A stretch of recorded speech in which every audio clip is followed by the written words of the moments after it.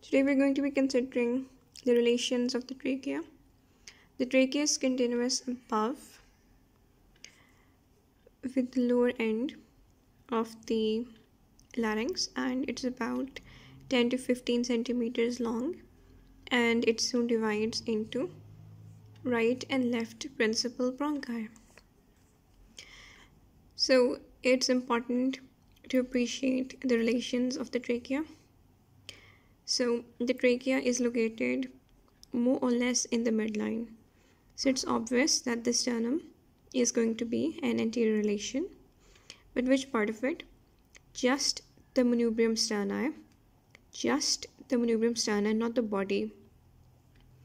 So the manubrium sterni, this is the trachea. The manubrium sterni is an anterior relation, right? The second anterior relation is easy to remember if you keep the manubrium sterni in mind.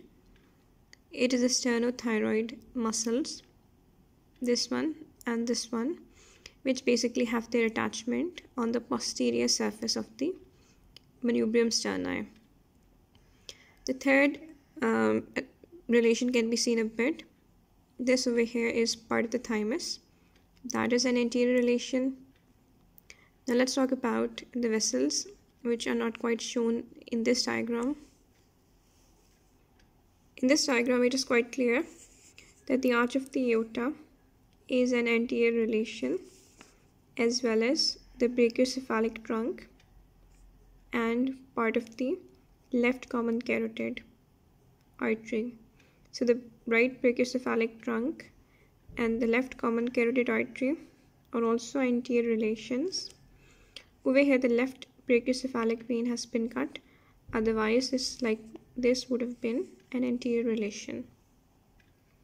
In this one, the left brachiocephalic vein has not been cut, so it can be clearly seen that it is an anterior relation of the trachea.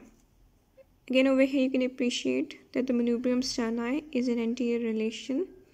The sternothyroid muscles are again easily visible. The inferior thyroid veins are also anterior relations. This one is the inferior thyroid vein.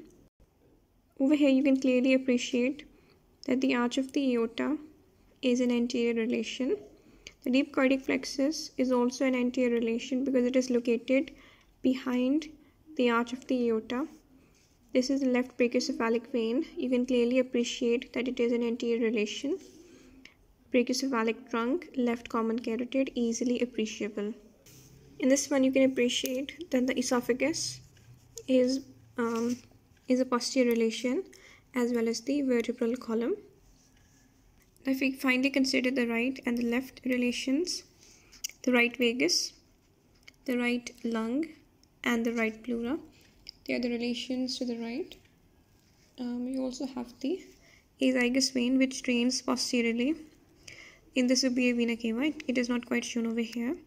In left relations, part of the arch of the aorta, the left common carotid, over here it's a left relation, as well as the left subclavian is a left relation. Over here, right vagus, over here we have left recurrent laryngeal nerve being a left relation. I'm hoping this is helpful. If it is, please like, subscribe, and leave a comment.